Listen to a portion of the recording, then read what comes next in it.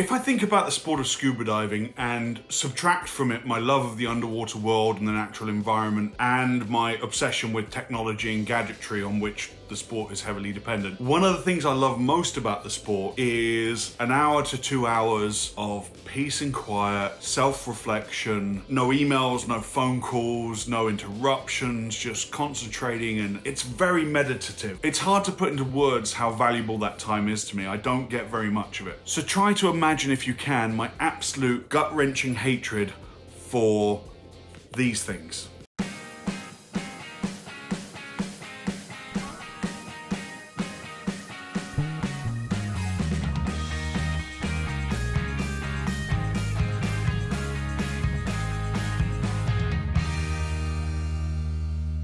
Ladies and gentlemen, what is going on? My name's James. Welcome to Divers Ready, and this is your Mouthpiece Monday for this week. If you're new to this channel and you love scuba diving as much as I do, click that subscribe button, hit the little bell icon, and that way you'll never miss any of our content, because on this channel, I use my years of expertise as a professional diving instructor to help make you a better diver. So I just got back from a trip to Grand Cayman where I got to dive with some of my very good friends, both old and new, and shoot a whole ton of videos. I'm gonna make a whole series of videos just on diving Grand Cayman, so look forward to that. What? No, I'm not giving you a sneak peek of my Grand Cayman trip now. Are you kidding me? I literally just dumped all the data onto my computer. No, it's not even edited. What's that? You insist? Well, why didn't you say that at the start? If you insist, here you go. Yeah, We can hide you if you want to. How's that?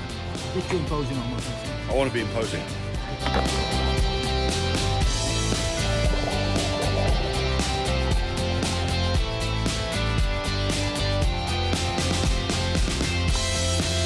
So that was just a sneak peek of my trip to Grand Cayman. Just a fantastic place to dive. Cool people, great dive shops. More on that to come. Keep your eyes on this channel. I'm gonna make a whole series just on Grand Cayman. But today, we're talking about audible signaling devices, noisemakers, if you will. So I want to tell you about one particular dive I did in Grand Cayman. It was as close to a fun dive as I get. Yes, I was shooting video for the channel, but I didn't have any students with me. I didn't have that burden of responsibility of looking after someone. It was just me and my buddy, who's a good friend and a great diver, going for a fun dive. It's the North Wall of Grand Cayman. It's picturesque. The coral is magnificent. The viz is 150 feet if it's an inch.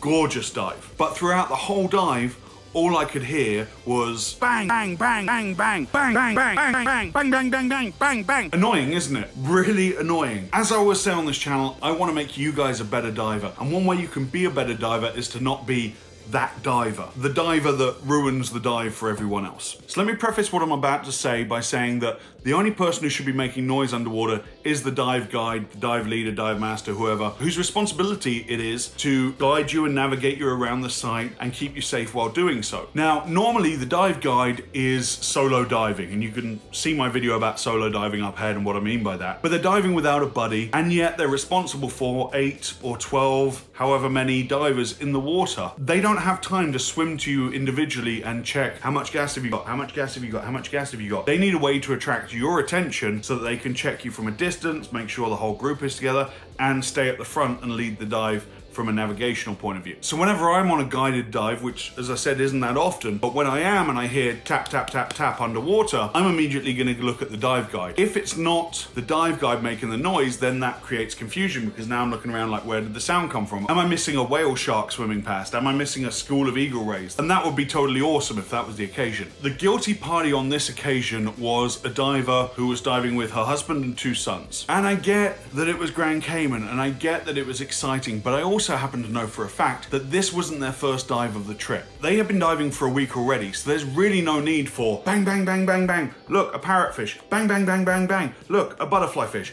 bang, bang, bang, bang, bang, look, another butterfly fish. Those things are everywhere, everywhere. Literally all dive long. She dove in a position with one hand on the tank banger. It's a coral reef diving Grand Cayman. Parrotfish, parrotfish, butterfly fish, stop it. Because if you don't know this, it's not just your husband and your 2 sons that can hear that banging. Everyone can. It created so much confusion. It got to a point where one of the dive guides actually went up and surfaced, left the group to make sure that it wasn't the boat captain banging on the ladder with a piece of lead, i.e. the emergency diver recall. That's how bad it got. Absolute madness. So let's talk about sound underwater. This may be taking you back to your open water class, but sound underwater travels 4 to 5 times faster than it does in air. And the speed at which sound travels in water is predominantly affected by 3 factors. Temperature. The colder the water, the slower the sound will travel. Sound is affected by pressure. The deeper you go, the more the pressure, the faster sound can travel. And the third factor that governs how fast sound can travel underwater is density, or in our case, salinity. The denser the water, the more saline, the more salt content, the faster sound will travel underwater. And the reason that humans have trouble discerning direction for sound underwater is because our brains can't cope with the switch between what we're used to hearing on land, the speed of sound, and the speed of sound in water. It's disorientating to the part of our brain that processes sound, which is why when you've got a diver in a group who's banging on her tank like it's a prison riot, it can create confusion among the whole group. So how can you not be that diver? Well, in a normal situation where you just want to get your buddy's attention to communicate with them your air pressure, or you've seen something kind of cool and you just want to show your buddy, the first step is always to signal to them visually. Give them a hand sign. You okay? Come over here, look at that. Now, if your buddy's not paying attention to you, and if the matter at hand that you want to communicate is time sensitive, best thing to do is just to swim to them and give them a little squeeze on the shoulder. You can squeeze your buddy wherever you want. I mean, I'm just suggesting the shoulder, but depends how good a buddy they are, you know what I mean? I'm not judging, live your life.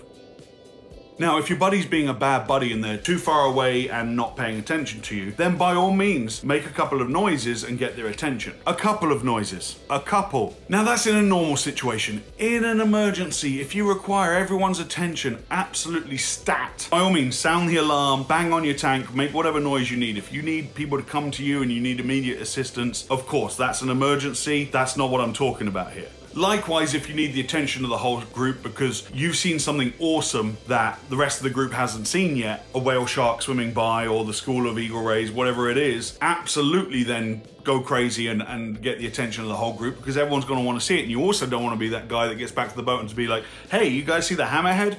No, what hammerhead? Thanks for telling me, pal. You don't want to be that guy either. You also don't want to be banging on your tank and scaring away whatever it is you're trying to show people. So think about that. So absolutely you need to have an audible signaling device for underwater use.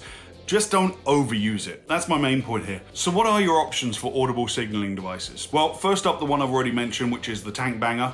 Basically a rubber band with a plastic bead on it. You slip that around the bottom of your tank and then you can reach down behind you, grab hold of the bead, pull it out, let go, and the plastic makes a sound against the tank. Incredibly effective underwater, doesn't help you on the surface at all, so if you needed to get the attention of a boat, this is not the option for you. The nice thing about them is they're cheap, they're quite loud, and they can't go off accidentally. It requires some effort to make sound underwater, so that's quite nice. Unlike the next victim here, which is the old... That is ultra annoying. So most of these dive rattly things have a little magnet inside that attaches to a housing so that they don't rattle when they're attached, and then you pull it out and then you rattle it and that gets attention. But I don't know, do you like playing with rattles? How old are you? 3, 2? My personal favorite for an underwater signaling device is the good old fashioned Lobster tickle stick. The idea with this is you bang it against your tank and it makes a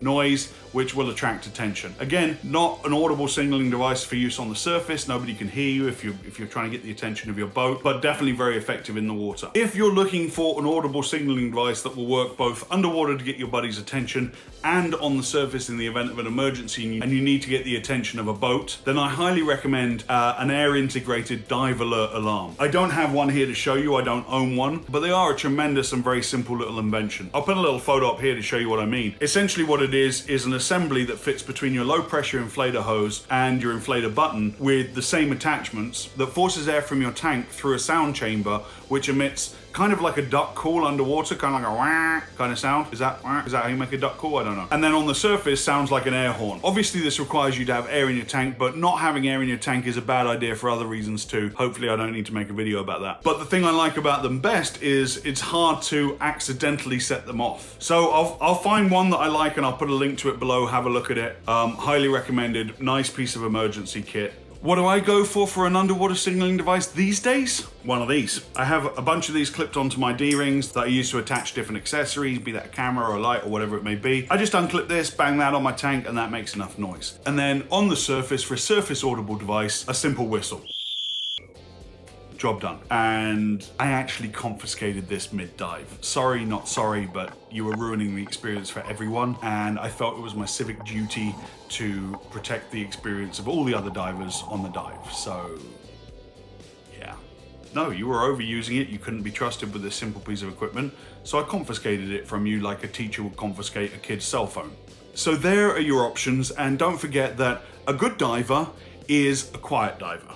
If you're not getting the attention you need from your buddy, maybe you need to find another buddy, or maybe you should just get a kitten. Ladies and gentlemen, don't forget to subscribe and click that little bell icon. It really means the world to us and helps us keep making these videos, and I don't want you to miss any of the awesome content we've got coming up. If you like this video, feel free to click that little thumbs up, see how it feels. And if you didn't like this video, don't forget to click the thumbs down button twice. Let us know in the comments below, what do you use for an audible signaling device? Love to hear from you. So many creative people out there, so many ways of doing things in diving. I want to see what you use. Until next time, dive safe, dive often.